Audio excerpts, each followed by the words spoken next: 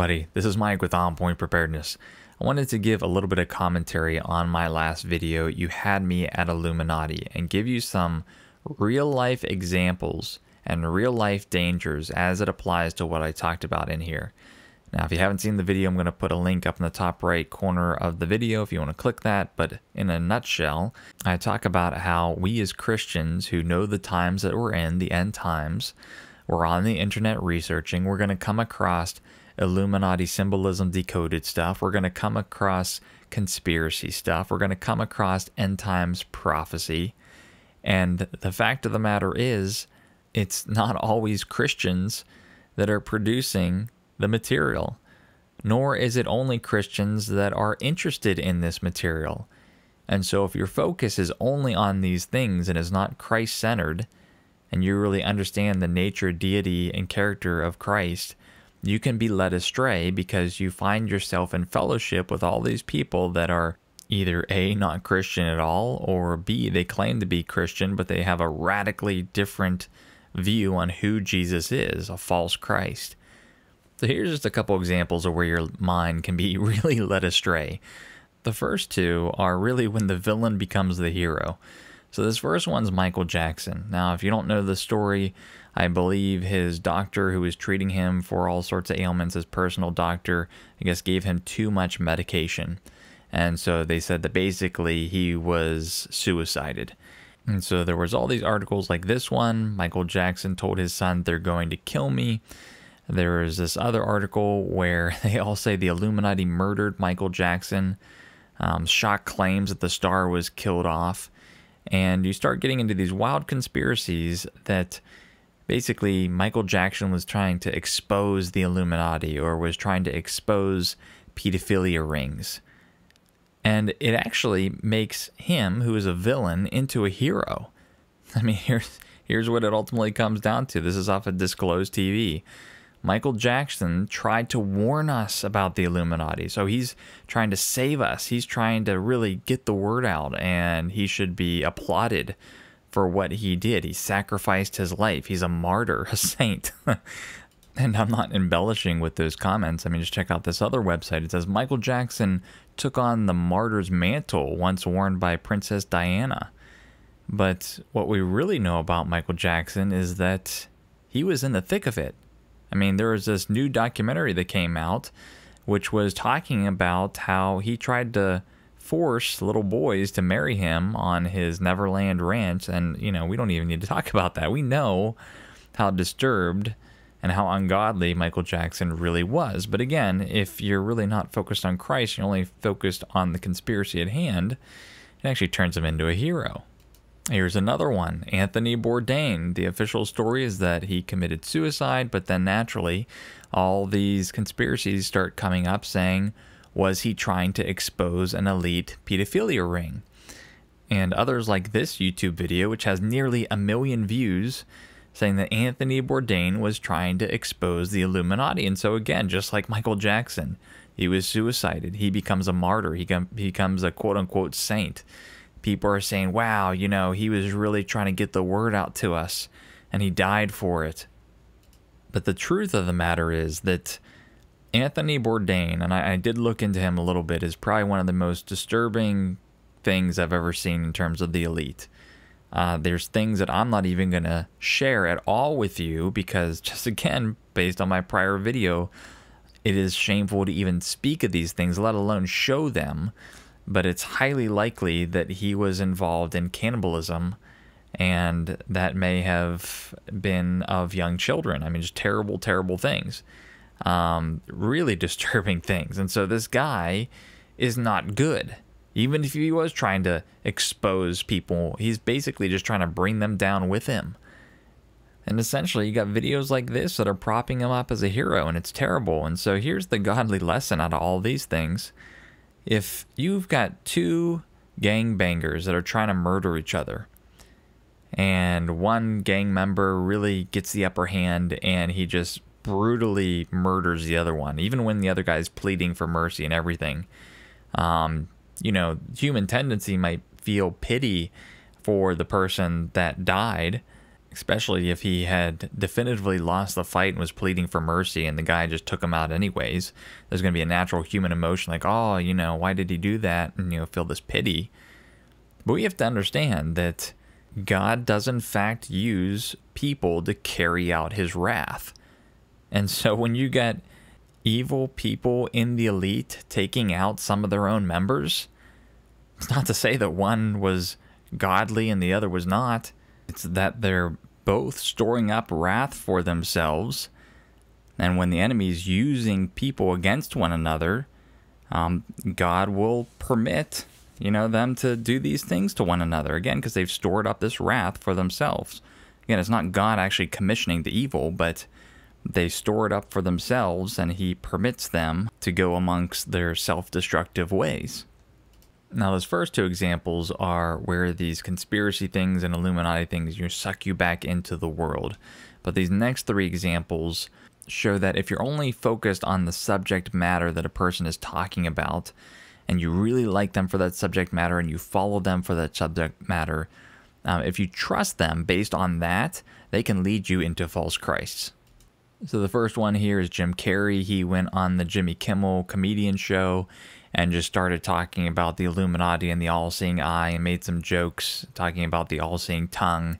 And so naturally, all the conspiracy websites said, hey, he's exposing the Illuminati. He's trying to tell us that it's real. And see, he's framed for his girlfriend's death. Now they're really coming after him. Similar to Anthony Bourdain, similar to Michael Jackson.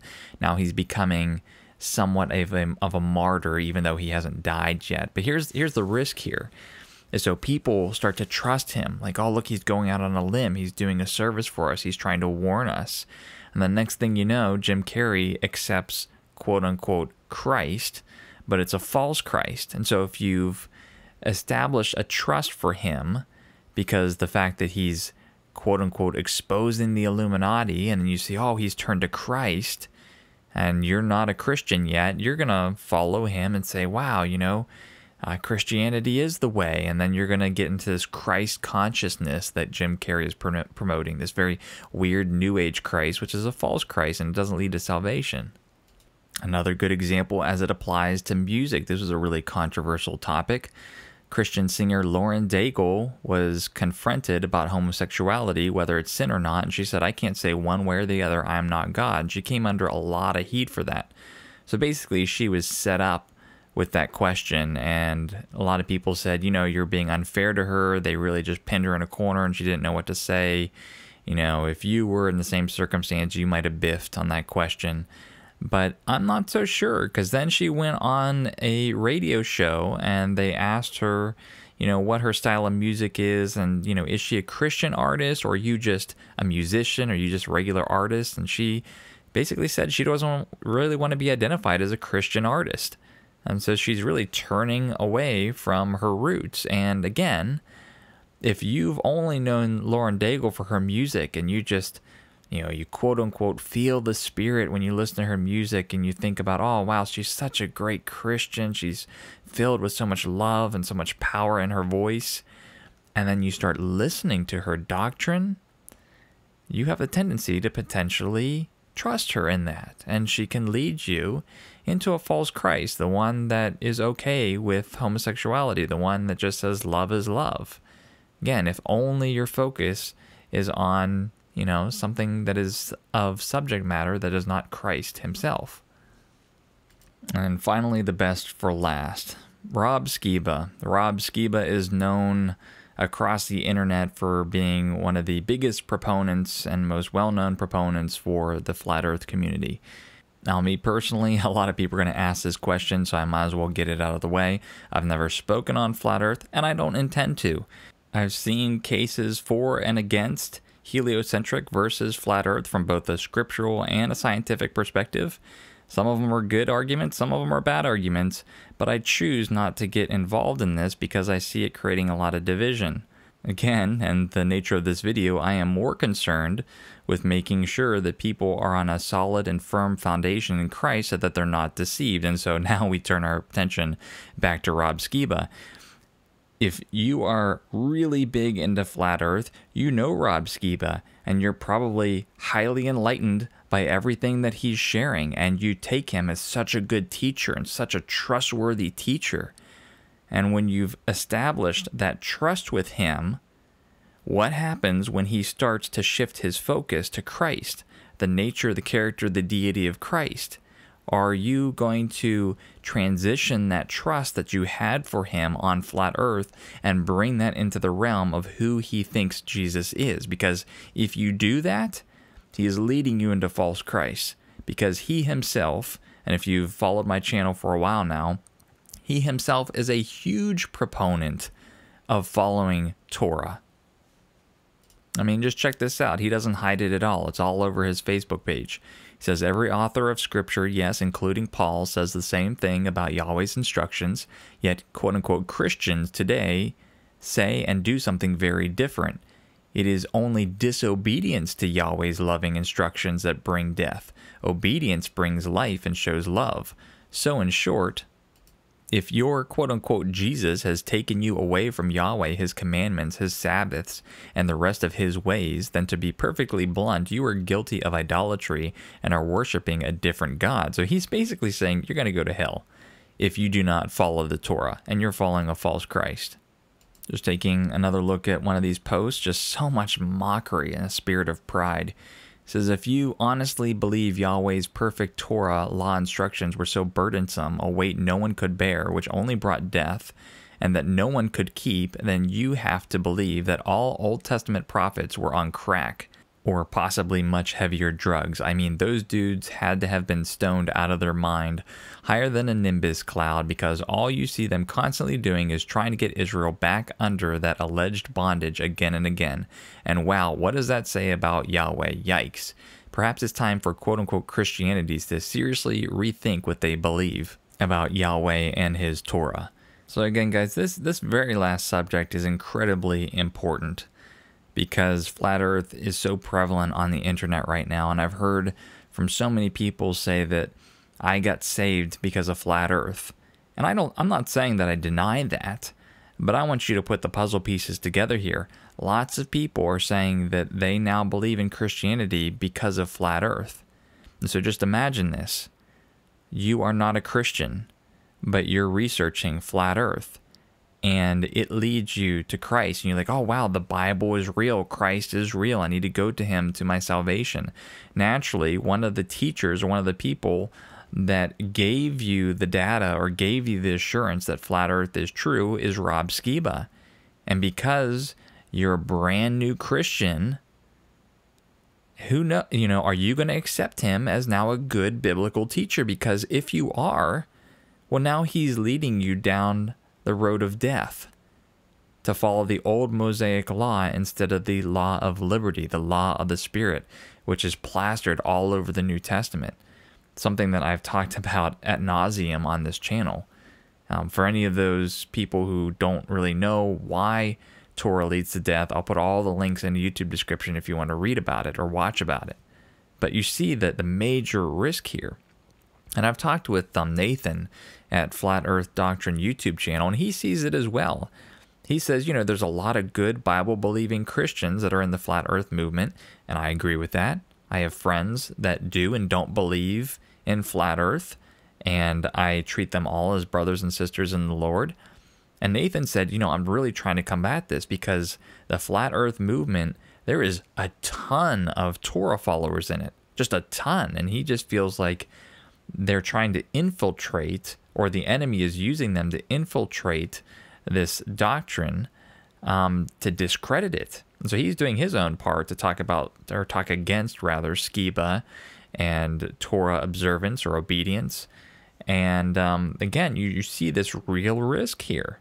You focus on something, whether it's biblical or not biblical, just a subject matter at hand, and you focus on that, and you find a good teacher on that, and you start to develop a trust and a relationship with that person, and you don't really care to see what they think about Christ.